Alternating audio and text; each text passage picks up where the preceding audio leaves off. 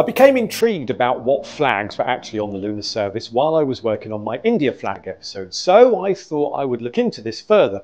Problem is, there didn't appear to be a straightforward answer. Therefore, this episode covers my findings and my interpretation of the term flag to come up with the following. Firstly, I've taken the term flag to mean the symbol of a country's flag as opposed to just a cloth woven material of a flag. You'll see what I mean. Let's get going in descending chronological order. We start with the most recent, China. Chang'e 3 planned landing on the 14th of December 2013 resulted in the display of the flag appearing on the surface. However, China also managed to be the second country after the USA to plant a proper flag on the 1st of December 2020 with the landing of Chang'e 5. Japan arrived 11 years earlier. This time they had no intention of landing, but there were issues which brought the thing down in a controlled landing on the 10th of June 2009.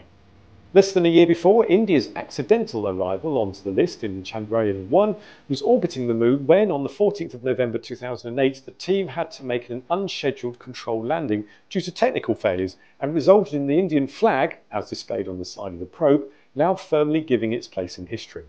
Might surprise some people, but the second flag to arrive on the moon is the more commonly known infamous arrival of America on the 20th of July 1969 with a certain Neil Armstrong and Buzz Aldrin planting what everyone would describe as a proper flag of the United States. This is the only entry into this list where people went with the flag. All others were unmanned. Sadly, however, this was blown down by the Eagle lunar module leaving the surface. 5 more US flags were added in the early 1970s.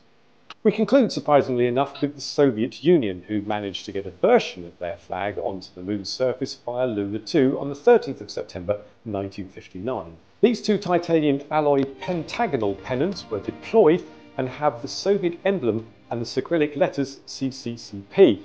I know not technically flags, but clear evidence that the USSR space program were there way before anyone else. And that's my list. Feel free to agree or disagree with my findings, or let me know if there are any surprises in there. I would love to read your comments below. Otherwise, for more down-to-earth flags, click on the playlist here.